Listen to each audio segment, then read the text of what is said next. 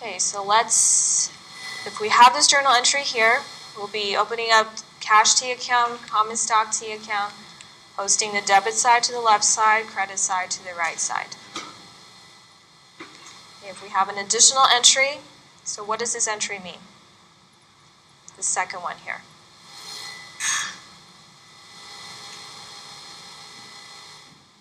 This entry.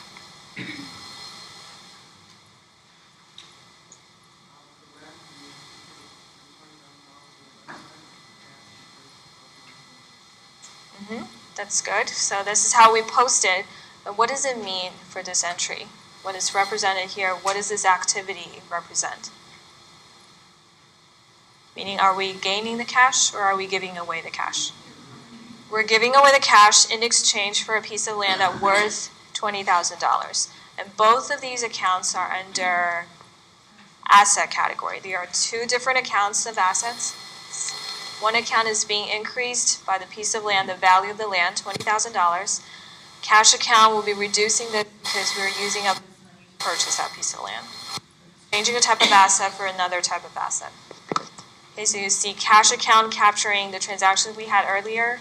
Common stock, we increased cash $30,000, and now we're reducing cash by $20,000. Okay, so when you look at the T account over there under cash, if I don't tell you what has been going on in the journal entries, when you look at that, you should be able to identify that the left side represents earlier the corporation received $30,000. The right side represents later on the corporation paid out $20,000 in exchange for something. Okay, so when you look at each and every T account, you should be able to identify land. We purchased land that worth $20,000. Common stock, we issue common stock, and we raise capital from the public by $30,000. So without giving you these journal entries, when you look at the accounts, you should know what it represents. Whether it has been increased, the account has been increased or decreased. Okay, so if we draw a line there for cash, remember the idea of normal balance. Cash is an asset account. Normal balances will be on the left side, where the side where the account is being increased. So if these are the only two entries that happen in this month, and we want to summarize that account, we'll be drawing a line there and capturing the left side of the amount minus the right side. So the balance here for cash is $10,000, and we'll be posting this, representing this $10,000 under the normal balance side, which is the left side for cash account. Okay, so for common stock account, it will be the right side, because that's the side where the normal balance is. For liability account, also the right side. Okay, another example here. You see office supplies, you see accounts payable. What does this mean? We owe money, $500, specifically because we purchased office supplies, but we have not yet paid cash. So we have accounts payable liability. But at the same time, we have increased assets value $500.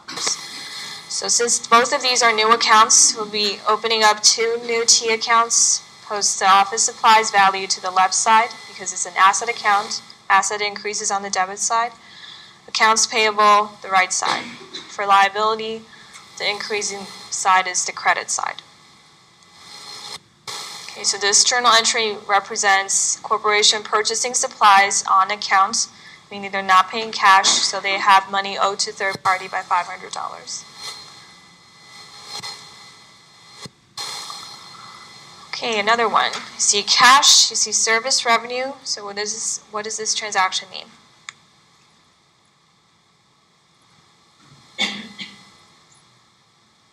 So the corporation is gaining money or losing money? Gaining money because they provided a certain type of service to customer that worth $55,000. Okay, so you have again cash account affected, increasing cash, post this dollar amount to the left side, debit side. Revenue, the balance, normal balance is the right side, the balance where the account increases. The side where the account increases, so revenue will be posted under the right side, credit side.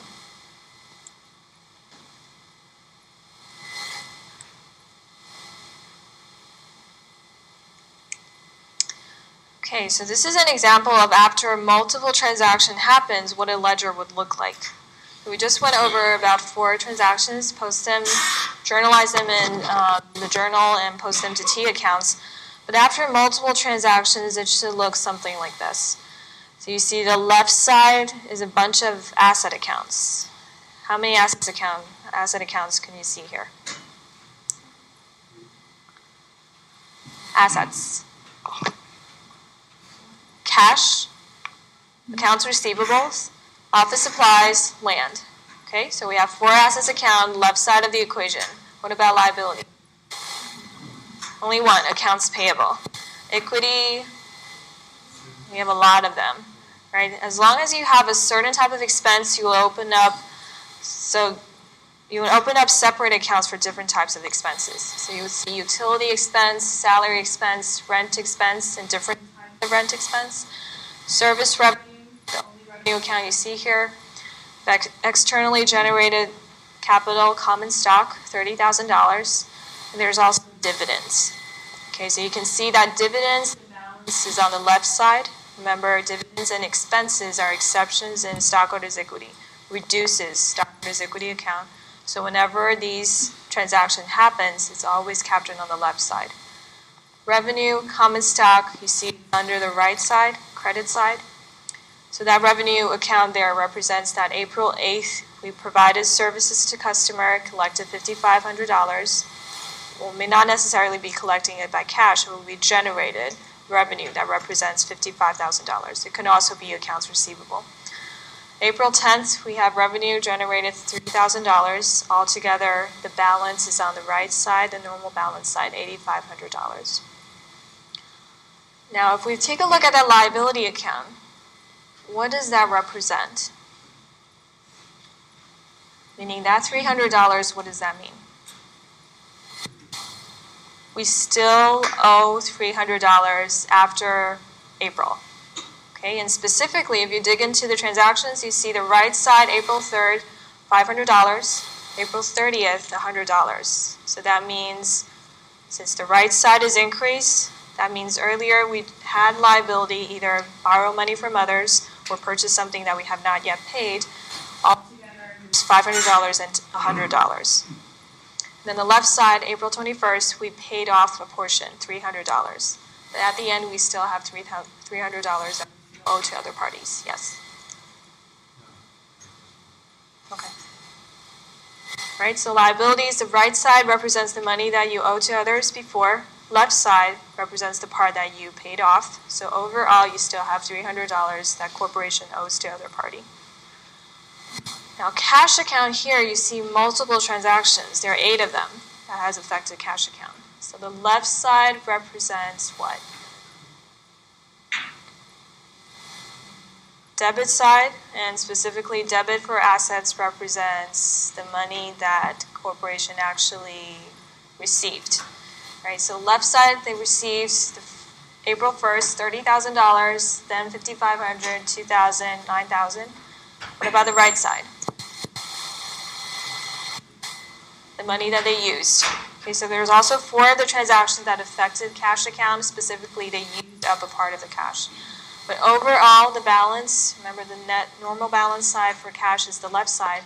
You see the balance, $2,100, and that represents the net effect of all these transactions. So at the end, the company still owns $21,000 of cash. This is the total balance. 300? So the right side is the money that you borrowed or owe, right? Either by purchasing something, not paying the money, or you borrowed. Let's say you borrow $500. You owe $100 based on purchasing supplies. Altogether, you owe $600. But in the middle of the month, 21st, you paid off $300. So the left side captures the money that you no longer owe to other parties. You actually already cleared it. You cleared only a portion, not the whole thing.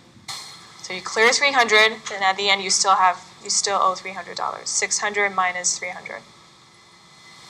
Okay? So if you see a balance under liabilities, that always represents the money that you still owe to other parties. If the company do not owe any money, you will see balance as 0.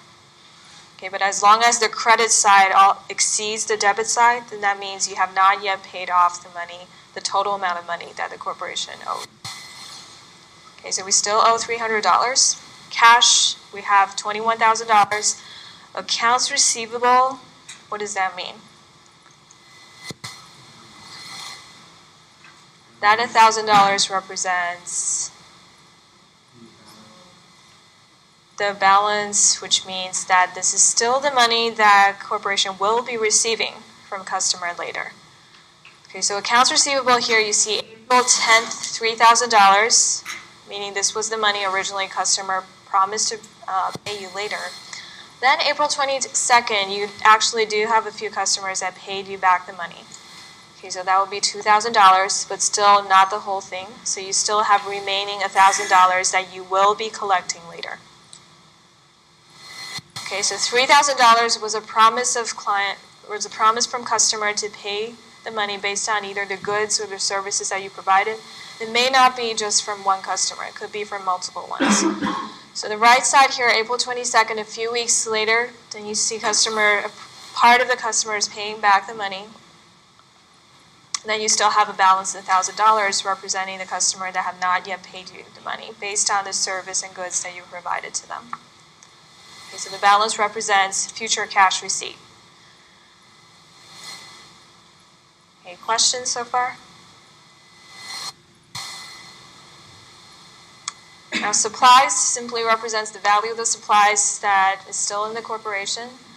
Land, you see land, the debit side is $20,000 representing increase, meaning you have a piece of land that you purchased that worth $20,000. What about the right side? Possibly that the company sold out other pieces of their assets, other pieces of land that only worth $9,000. So these could be separate different types of assets, but it's all part of land account. So you had a piece of land that you purchased that worth $20,000. You sold out a part that worth $9,000. Overall, the property in total worth $11,000 after this month. Okay, so two transactions that related to property's value.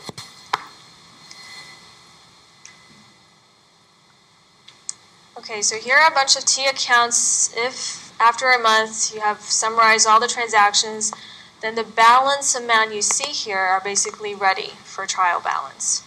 So what trial balance is, we're just picking the balance and represent it under an internal document called trial balance.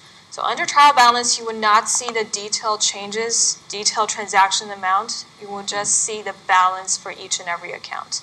That's all. Okay, so the purpose of capturing these in ledgers, at the end we want to summarize each and every account's changes after adding, subtracting multiple transactions.